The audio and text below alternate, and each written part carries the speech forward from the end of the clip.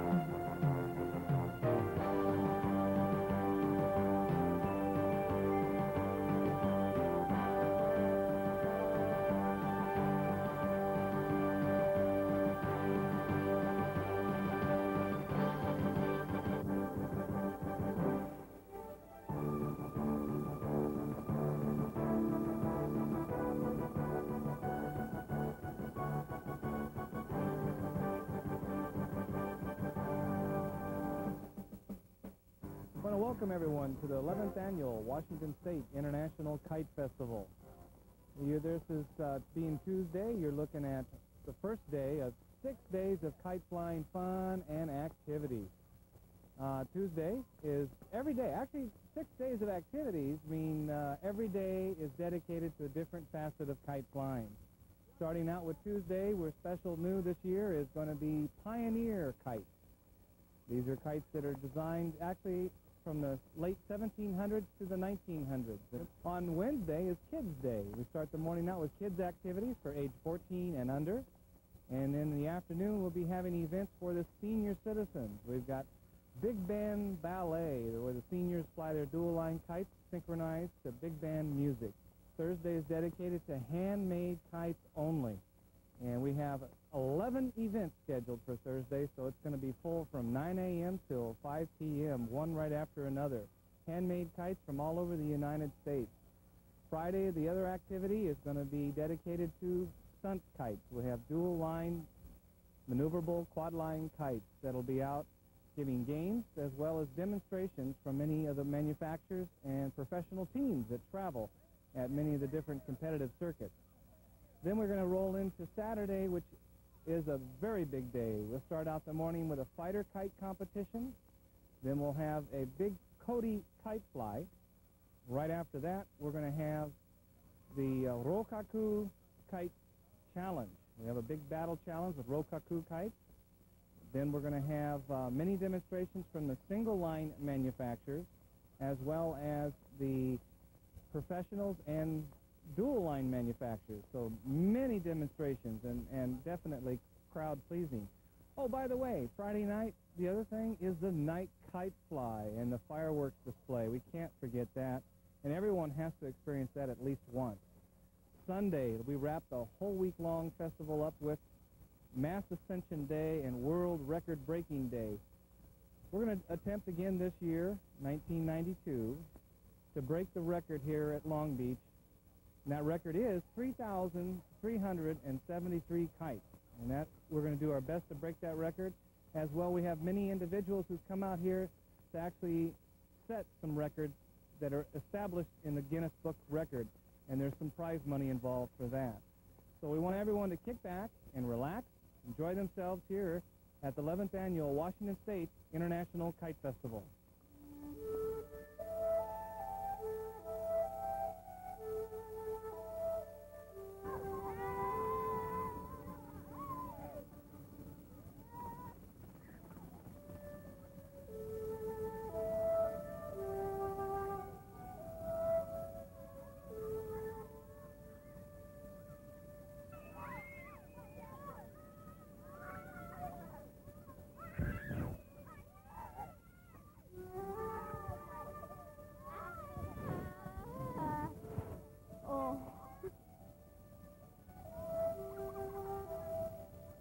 I use kites as a theme of the stamps that I work with because I'm a kite photographer. This year's issue features 14 stamps featuring 14 different kites from kite makers that have visited the Long Beach Festival over the last several years.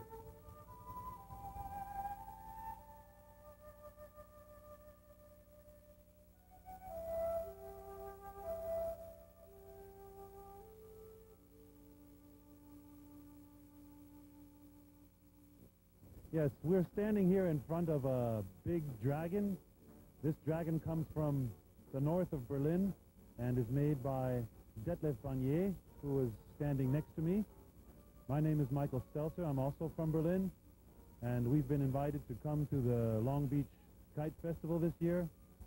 And I'd like to tell you a little bit about Detlef. Detlef speaks German, so I'll try to do some of the translation. Maybe we find out at first why Detlef is here. Kannst du uns mal sagen, warum du nach Long Beach gekommen bist und wie das alles geklappt hat? Also ich habe seit Jahren von Long Beach gehört und das ist ja wohl weltweit auch das interessanteste und farbenprächtigste Festival. Das hat mich natürlich sehr gefreut, dass wir hier eingeladen wurden. Detlef says that he's been very happy to have been invited here. He knows that this is one of the most famous kite festivals in the world. He has read about it before and is very happy to be here. Detlef has built this dragon about 2 years ago. The name of it is Fantasy Dragon. It's quite large. It's the largest object he's ever built. It only goes out of its bag about 2 or 3 times a year because it does have wings, but it doesn't like too much wind. So this is the reason that some people are also holding the dragon there. It is inflated by a ventilator. Detlef has been making these kinds of objects for the last 10 years. He started making small marionettes, and he wanted to build bigger and bigger ones, and so he decided to make these inflated objects. This dragon doesn't, as I say, does not show up very often, so it's quite a privilege to see it here. When you see these objects here, which Detlef Vanier has made, you have to realize that he was commissioned to do these for particular projects. The elephant was made for the recycling movement, which was done in the GDR, where they don't have very many raw materials, and so they have a meeting of all these people who were doing that, and in order to pump them up, to give them some ego, Detlef made this elephant, which was the symbol of that movement. A sort of similar situation also with the dragon. It was made in 1989. It was supposed to be shown during the Festival of the Youth in East Berlin at the big meeting there in order to, well, it was sort of like a freedom dragon. He was trying to make objects in order to make people happy at times where things were quite dreary. How about the clown? The clown that he made is basically just for fun. It is something that he's made for, well, you might call it like a county fair type things, where in East Germany they would have these local fairs, and in order to make things brighter and happier than they really were, Detlef would show up and be commissioned to make these objects, and one of them was this clown, which you've seen here.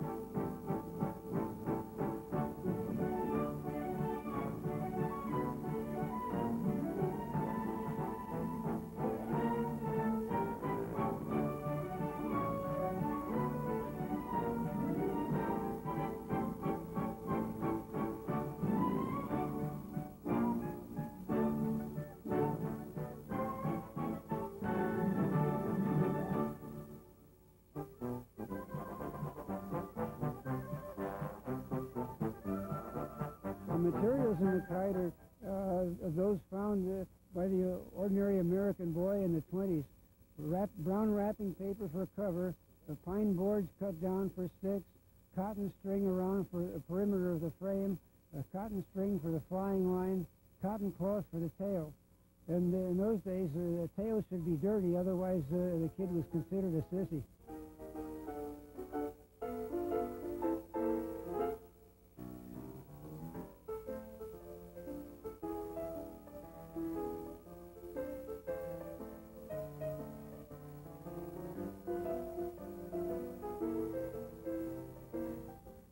Mr. Liang Kai-ho got to play kite just because he he got a broken kite in the street. He said, I can try to fix it, then fly it, and he found the fun of playing a kite, so he started to play kite.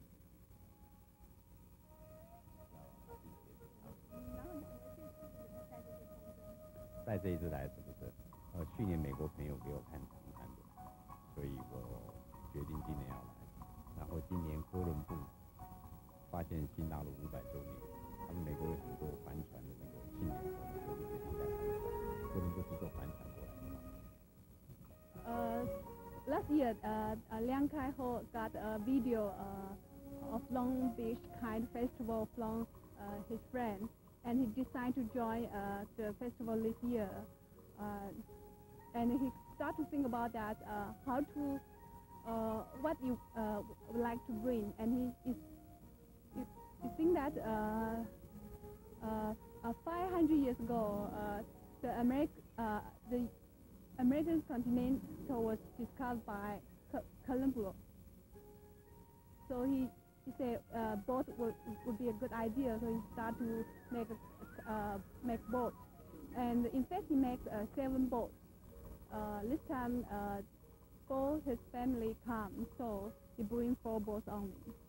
And this time he come Long Beach. He says it's a beautiful place to play kite.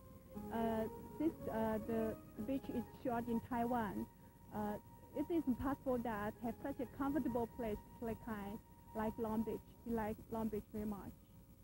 A gentleman, Ivan, he's a supervisor of American Culture Center in Taiwan. He gave Mr. Liang a video chat of a Long Beach Kite Festival, and Mr. Liang find that a lot of kite lovers join this festival, so he decided that he had to join this festival 1992. So he bring all family come. Yeah.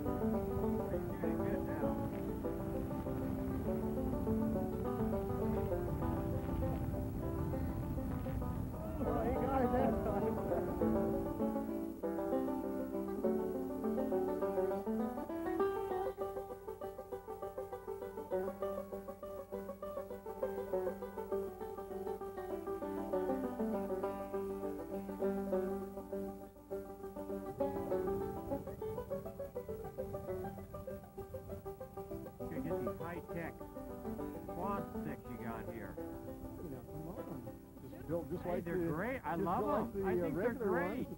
This is more the rustic approach to it.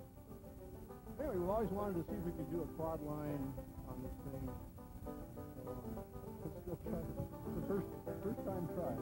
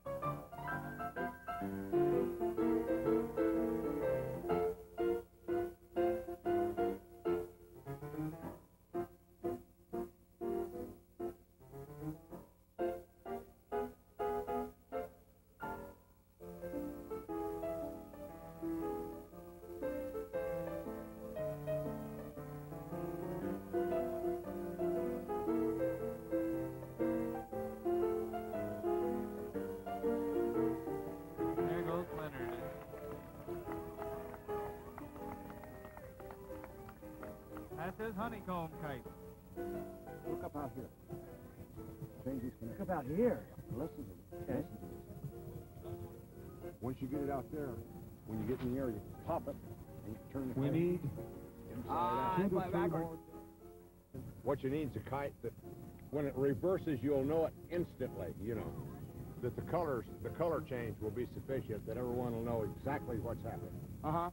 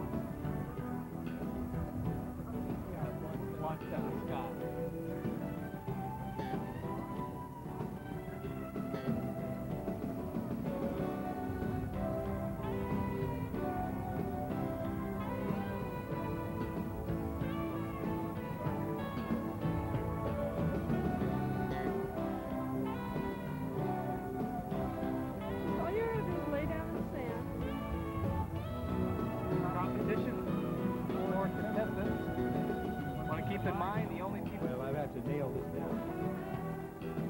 Senator kite, flat kite, dimensional kite.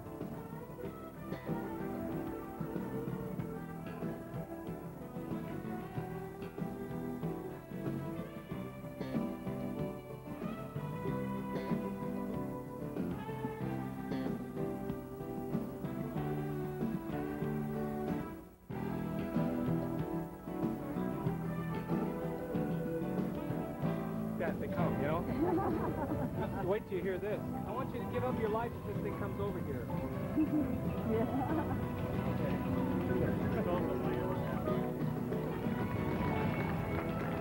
I will. And multi-line kites. And now,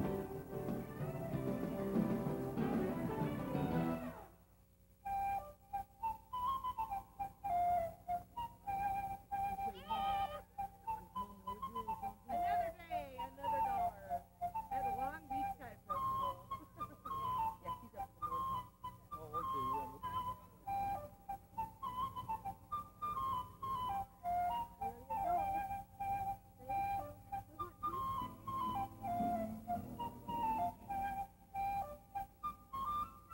how's it going? Great.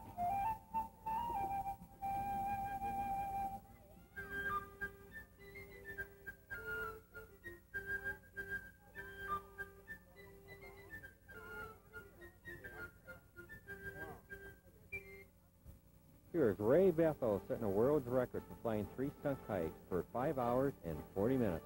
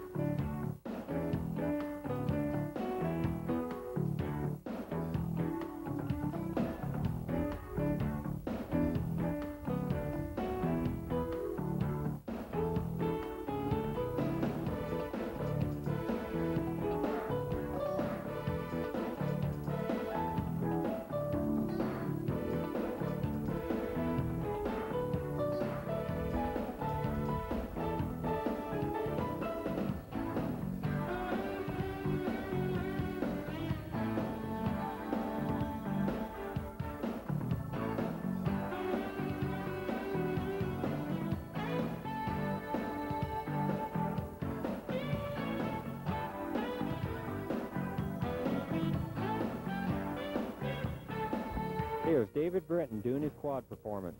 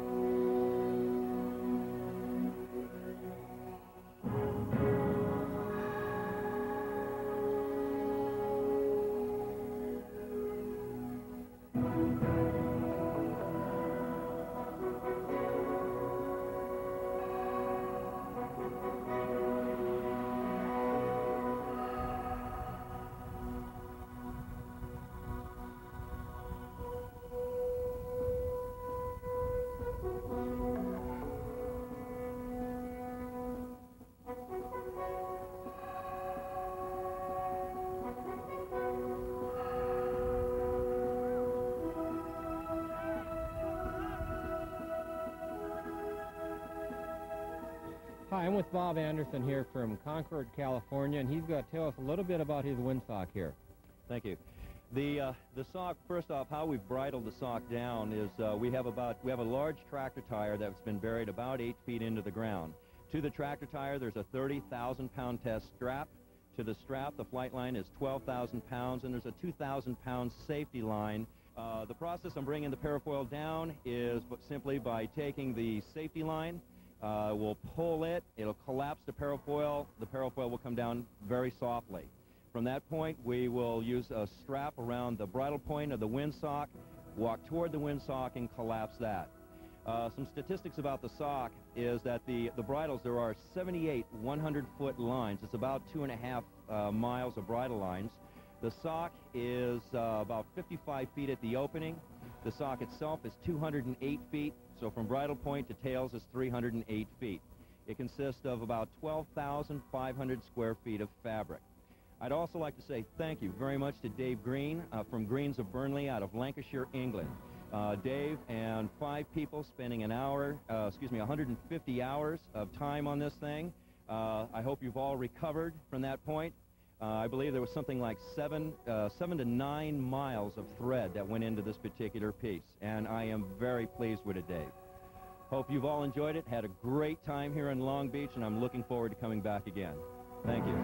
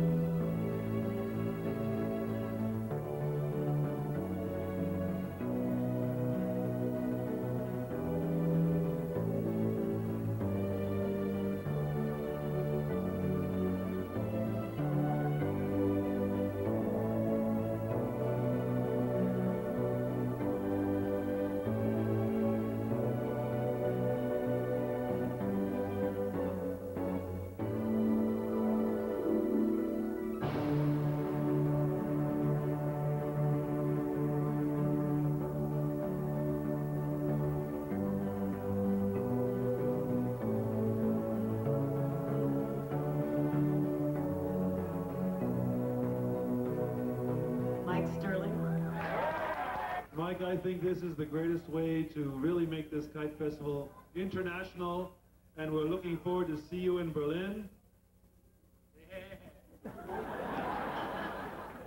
Wow. Wow. I always wanted to go to Germany. Thank you. Well, thank you very much. And your beautiful town. Uh-oh. You just have to put it on. You don't have to take anything off. No, don't stop her. Isn't this a great background? It looks like a game show, doesn't it? I love it. The holiest piece of unwashed kite lore in America. What else can I say? Your name inscribed upon my thigh. Unlike David Gomberg, I will wear these anywhere in front of anybody. I don't care. I got nothing to lose. 140 I got from Chuck looking for 150. 140 is going once. 140 is going twice. Laugh now, Dave. It's Chuck's for 140 bucks and he gets it. That's all right, he doesn't have a reputation to lose.